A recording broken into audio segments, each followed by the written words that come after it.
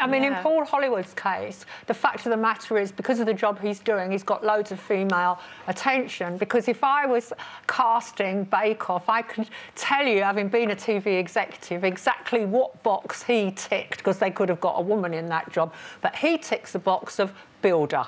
He looks like a builder, but he's a baker. And I think loads and loads of women think, yeah. And that is the Paul Hollywood shtick, isn't it? He just I wonder if there's a date a builder website or pick a plumber.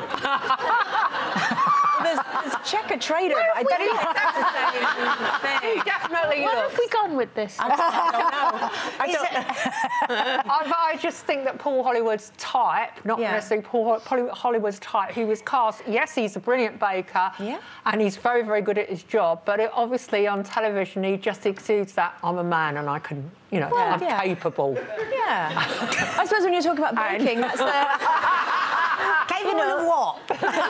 He's good with his hands. But no, that's I can see that why that would be, because baking is typically sort of a female thing in terms of television. So yeah, I can see that. I can.